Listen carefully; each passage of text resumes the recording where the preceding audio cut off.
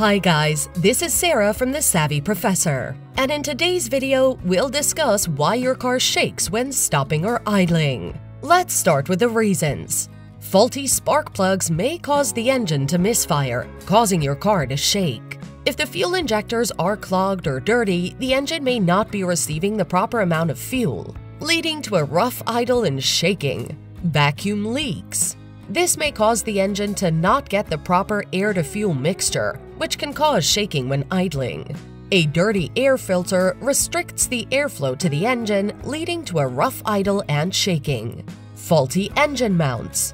The engine mounts hold the engine in place, and if they're worn or damaged, the engine may vibrate excessively, causing the car to shake when stopped. Low idle speed may cause the engine to fail to maintain a stable idle, leading to shaking. Problems with the electrical system, such as a weak battery or a malfunctioning alternator, can cause your car to shake when idling.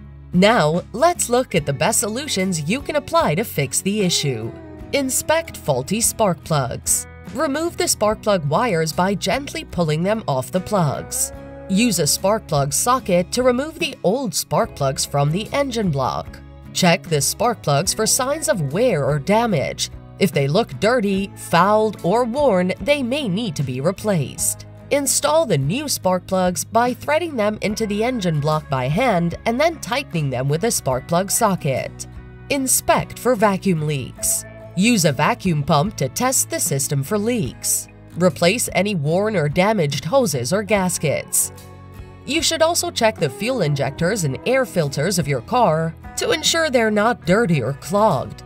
If the car still shakes when idling, you might want to take it to a professional mechanic so that its engine mounts and electric system are inspected and fixed. Thanks for watching.